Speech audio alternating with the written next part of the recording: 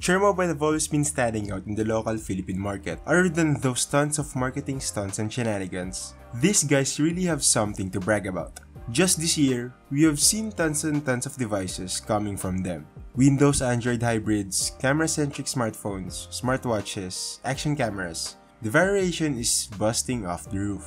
And as if we weren't impressed enough, Cherry Mobile now released not only its best smartphone yet, but probably a first in the industry, the Cherry Mobile M1, a smartphone on steroids. Too much for an intro, eh? Well, the spec sheet really made us thrilled. And who wouldn't be? To name a few items on the list, we have a processor with 10 cores, 4GB of RAM, we also have a fingerprint scanner, 21MP Sony sensor, and USB Type-C. But the catch is, this thing is a 11,999 smartphone, which is a bit hard to swallow for a locally branded device. In this review, we'll see if the steep asking price is really justifiable or not.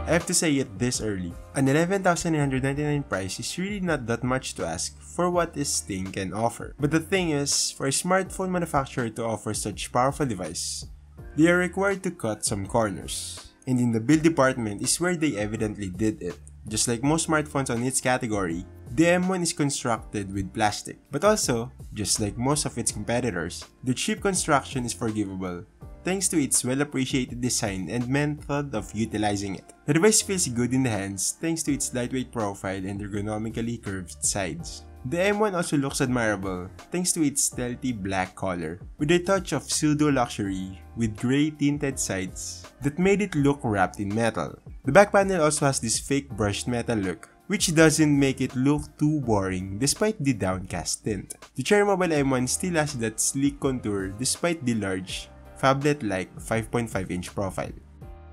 What we have here is a sharp 5.5-inch IPS Full HD display, which has a 1920 by 1080 resolution with 420 pixels per inch, all safely covered and laminated by Asahi glass. Screen quality is something to be expected. It is sharp as hell, which makes every detail in videos or games pop, and reading small text characters pleasing in the eyes. Contrast is impressive and the saturation is also imposing. However, I think colors are a bit exaggerated, which makes it look artificial at times. Screen brightness is also sufficient and there's a wide field of view, which makes it really usable outdoors. Multimedia experience is not complete without an audio output. The M1 has a front-facing mono speaker. Nope, not stereo, like what it seems to look like, as the one at the top is actually just for calls. The one at the bottom is the only thing that does the job, which offers a disappointing quality and volume. The good thing is that it is placed at the front so we can fully utilize its inferior quality. And also, there's an LED notification indicator at the top for those who are curious. Cherry Mobile was really able to cope up in today's latest trend in smartphone technology, and it is evident on the M1. First, the device sports a USB Type-C connector, which definitely makes this device future-proof. However, we still aren't seeing a lot of USB-C devices around, so you might want to give an extra care to the included USB cord, which has the same quality with the lightning cable packaged with Apple devices, because you might really have a hard time finding a replacement. The second evidence is the inclusion of a fingerprint scanner. Cherry Mobile came a long way from the sensor of the Flare selfie. The said feature here is far more accurate and fast. The scanner is situated conveniently at the back, where your index finger usually rests. It also works even when the display is off, and the setup is fairly easy thanks to Marshmallow's integration of fingerprint scanners. You can store up to 5 different prints on the settings. The left side has the lock and power switch under the volume controls. The buttons feels a bit mushy, but still quite tactile. But at the right side, we see a single bay for 2 nano SIM cards, which are both capable of connecting to 4G LTE networks. Other than the slots for 2 SIM cards, we aren't seeing anything that could cater an expandable storage, which means you are stuck with its 32GB of onboard memory, with 24.95GB usable. And now we lead to the main event of this review. As what I've said earlier, the main stunner of the Cherry Mobile M1 is its RIB processor. What we have here is MediaTek's Helio X20 chipset, a chip that has a deca-core processor, which consists of 3 clusters, which, as what MediaTek's website says, are smart enough to distinguish what cluster is needed to utilize based on workload, thus making it battery efficient. The SoC also has a 4GB of RAM and a Mali T880 graphics card. With that said, processing power is really blazing. The device can unsurprisingly nail every game available in the Google Play Store, from the graphic-intensive titles to apps that are CPU-hungry like the Roller Coaster Tycoon. Each gameplay was seamless with no visible frame drops. Browsing through the home screen and other day-to-day tasks was also seamless, thanks to its unnecessarily large 4GB of RAM. Switching between applications are butter.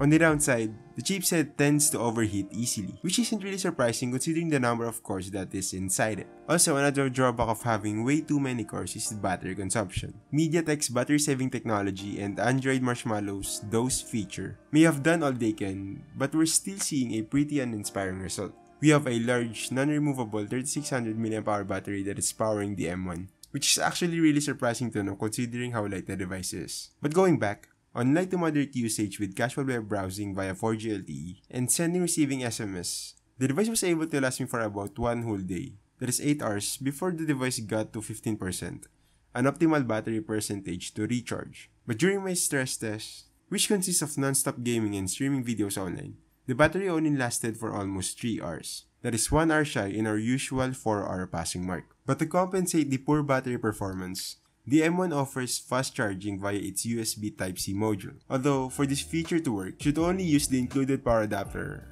as I have also tried it using a different one and the charging time is significantly slower. Plugging the device using the included charger had the device back to 100% for more or less than 1.5 hours.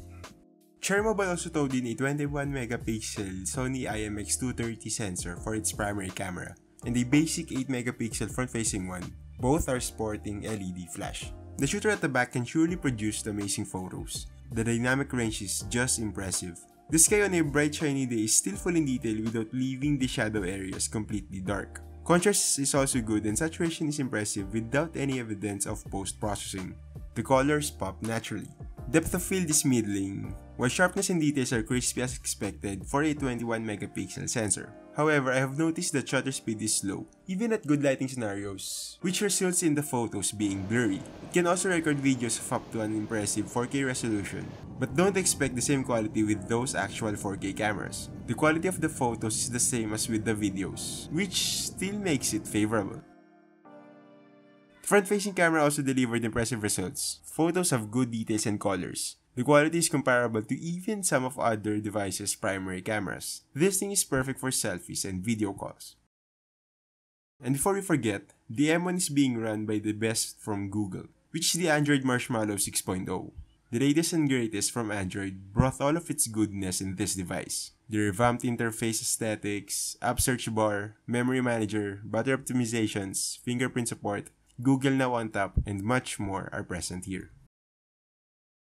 So, what are my thoughts? Well, the Cherry Mobile M1 is the best and probably the most high-end device that the company has ever made, at a price tag that is still relatively cheaper than most smartphones in the market. The large and sharp display is pleasing in the eyes, the fast and accurate fingerprint scanner is dependable, the overall form factor and build feels nice in the hands, the capable set of cameras secures every moment captured, Android 6.0 Marshmallow, and of course, a real processor that nails everything from day-to-day tasks to high-end games. But not everything on this device is tip-top. The non-removable battery delivers an inspiring performance, and the omitted expandable storage can be a deal-breaker. But other than those minor complaints, I can't think of any more reason not to recommend this for anyone who is looking for a good and superior device. The Cherry Mobile M1 is a monster of a smartphone, which makes it probably the best smartphone we've seen in the local market. This has been Noipig's full review of the Cherry Mobile M1. For a more detailed look about this device, make sure to check out the full written review link below. You may also hit the thumbs up button and share this video if you liked it, and also subscribe if you still haven't. Thank you for watching.